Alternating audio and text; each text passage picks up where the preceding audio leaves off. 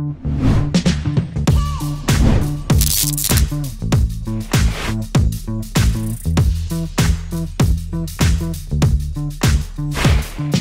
going on, everybody? My name is JStatik and you're tuned into the Statik Sessions. So right now what we're going to be talking about is gain staging. This is something that honestly took me a while to grasp. I understood the concept, I understood everything about it, but until my ears developed a little bit more, I didn't understand what was actually wrong in my mixes until I understood gain staging. And I know it sounds like a simple concept. Once I explain it, it's going to be like, how the hell didn't you know that? But as I go through it, I'm going to explain what it is. So gain staging is pretty much what it says in the title. It's making sure that you're keeping a good level whenever you're adding effects to your tracks. So right off the bat, if you record something and it's super hot and you have no room left over, you have no headroom. Meaning if you add in an effect that's like a compressor, which has a lot of makeup room on it, you're not going to get a lot of good compression, and you're probably going to start bringing out some distortion, because when you record something too hot, what happens? You end up getting clipping, which ends up being distortion. And distortion you can't get rid of. Once it's recorded, it's built into it. There's no way of getting rid of it.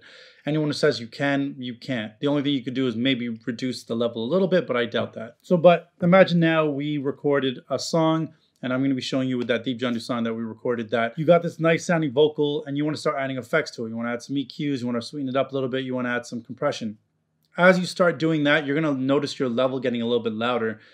Sometimes just due to the JStatik plugin, it just boosts on the output gain. Sometimes it's just you add a little bit of a limiter to it, which brings up the output gain a little bit. All that stuff affects your gain staging, which is your stages of gain throughout that whole process.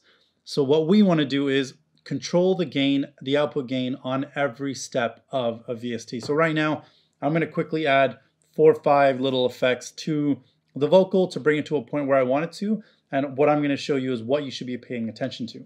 So this is the vocal.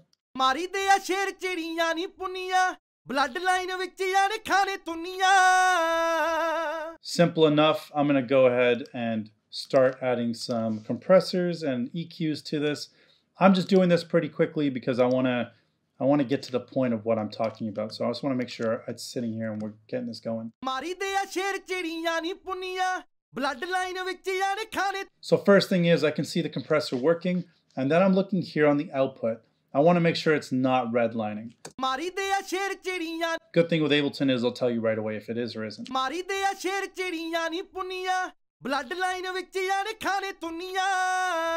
And most plugins also have an output meter, so you can always check if it's clipping or anything on this end, but I see I have enough room on this.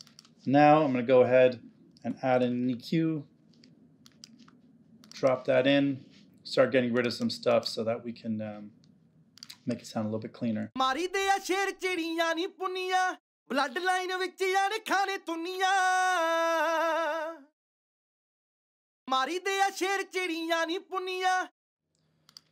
That's good. Now I'm going to throw in some LA2A, give some harder compression, but still natural sounding.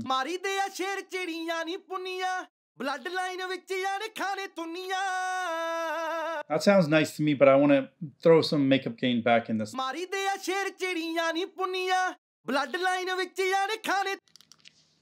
Boom, I like how that sounds.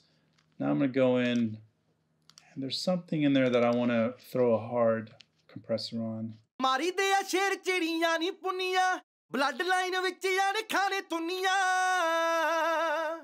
That to me sounds a little bit nicer and flatter on the low end. Now I want to sweeten this up. I'm going to throw some JJP, take a little shortcut on this. I already know this sounds super sharp when we start, so I'm going to reduce some of this stuff before I even press play.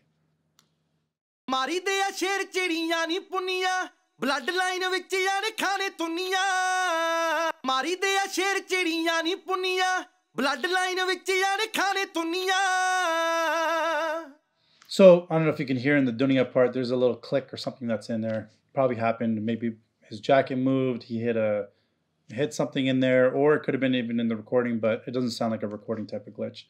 Sounds like a coat hitting something type of glitch, which is cool.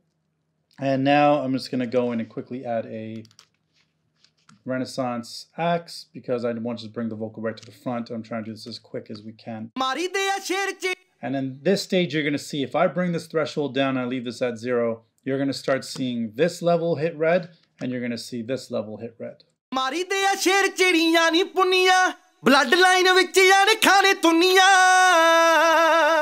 Oh, it actually doesn't hit red because it's somewhat of a limiter, which is awesome. But throughout our gain staging, the reason why it hasn't hit red is because we've been keeping our levels of gain pretty consistent. We've been dropping them as we need to. And the main thing you want to do with this is you'll notice when you're taking your vocals to go get mixed within a song, and while the mixing engineer is doing this, and then by the time it gets to the mastering point, all those levels of keeping everything consistent and properly gain staged equals a nice, loud, dynamic master without anything sounding compressed or overly compressed or distorted or any of those things, because on every level of every plugin, of every situation, you've been keeping that gain staging or that headroom on point so that once it gets to the final point, it sounds beautiful. Now that is probably the most crucial information I have ever experienced or gained through my years.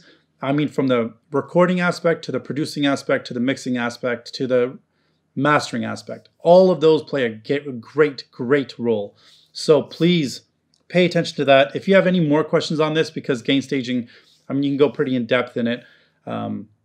It doesn't only apply to just the output gain. It applies to using the threshold in a compressor, making it sound overly pumping and breathing. Also can relate to some form of distortion because you're crushing a vocal in there. So you always want to make sure you're paying attention to it. And if that did help, or if you have any questions, please leave them in the comments.